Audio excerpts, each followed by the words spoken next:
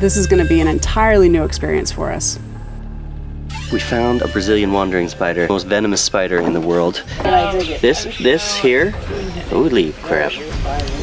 This is a... The bugs of your home. Is it on me? Amazon edition. In May of 2015, Michelle Trotwine with Misha Long from the California Academy of Sciences started a global expedition to document the arthropods in people's homes, both in industrialized countries and developing countries, urban and rural. Having just left San Francisco, we're now on to our second stop, the Amazon rainforest in Peru.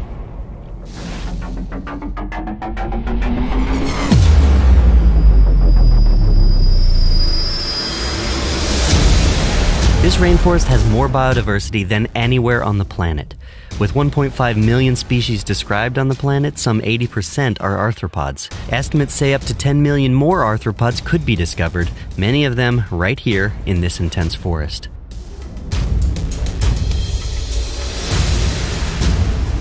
The Amazon is really where it's at for insect and plant diversity. A ton of different species. I don't even know what this is anymore. What we want to know is this: does the incredible bug diversity that we see in the rainforest actually end up creeping into people's houses? So we're here with Michelle and her crew specifically to see how the bugs in houses here in Peru compare to the bugs we're finding back in houses in the US. First stop, the big city of Iquitos. Sucking up some bugs and seeing what the diversity of bugs looks like here in the city. So apparently this is the best way to get around the town. Iquitos is a booming but kind of ramshackle town here in the middle of the Amazon. It has, you can only get to it by boat and by plane, so it has no roads to it. So it's this city that is amazingly growing almost out of nowhere in the middle of the Amazon. Basically, we want to understand the diversity and evolution of insects that have adapted to human dwelling. And the types of houses here are really different than the houses we've looked at in San Francisco. So here's the city house in Iquitos. And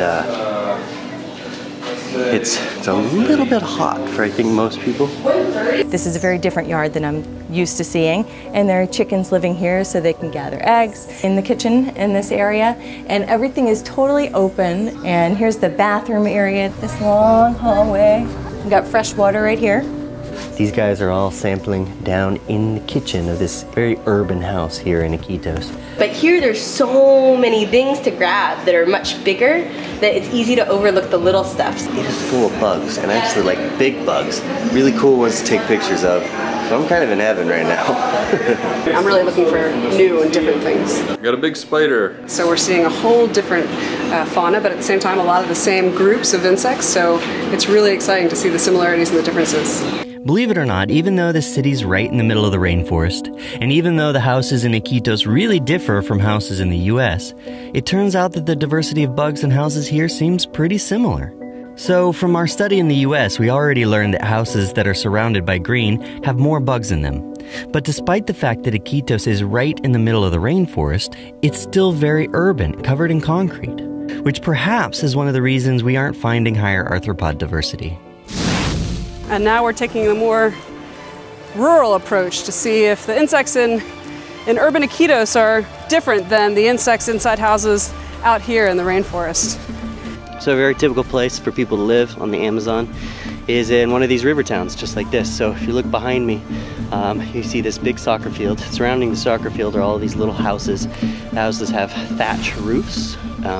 Some of the nicer ones actually have tin roofs. People in the villages live on these very unusual houses that we'd think in the US on stilts to lift them up from the flooding of the river. The houses here are just permanently open. Standing right here in the kitchen. So this is where all the cooking is done. When we've been hiking around, I'm seeing a lot of cool things that we don't usually see in houses. And so we were thinking that we would see a lot of really cool things inside the houses too that kind of correspond to that diversity that you see in the forest. But it's not quite as much as I was expecting, and it's because the houses are so open. All the roofs are thatched roofs and everything is open. So a lot of the insects that come into our house don't belong there, they get stuck and they die, and so to some degree you have more diversity when your house is more enclosed. But here, the house is amazingly open, and because of that I think a lot of insects come in, but a lot of them leave too. So we thought that houses here would be full of tropical insect diversity, but so far we don't see that. So why not?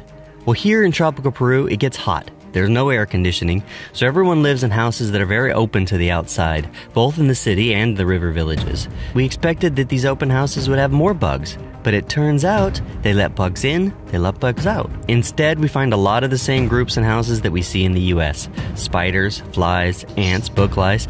These are our closest companions, groups that really thrive in human company. Clearly, the way people live is different, and as a result, they seem to view their relationship with the world differently.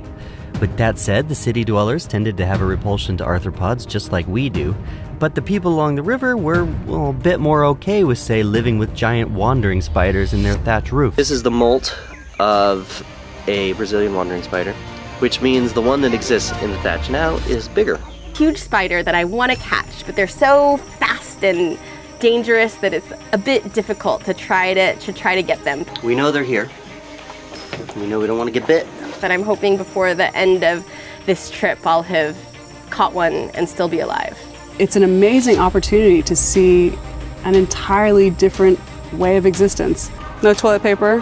I couldn't figure out any flushing, so just bare necessities there.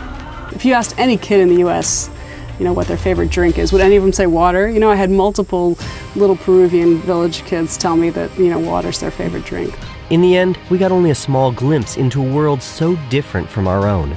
We got to see how the people here view arthropods, and in the handful of homes we sampled, I was surprised at how little diversity there was, considering the place we're in. Of course, this study is far from over. Plus, this is just one of the snapshots we're taking on this global ride to understand the arthropods in our homes.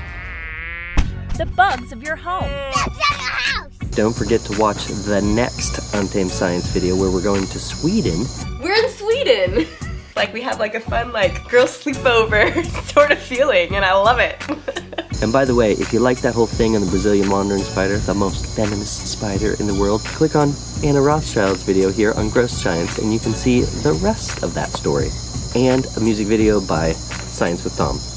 You blend in camouflage. Especially adapted. Especially well adapted. Especially well adapted. And check out the drone flying behind the scenes with Bryson. Surrounded by trees. The one with more urban is there less disturbance for insects like whiplash and fleas.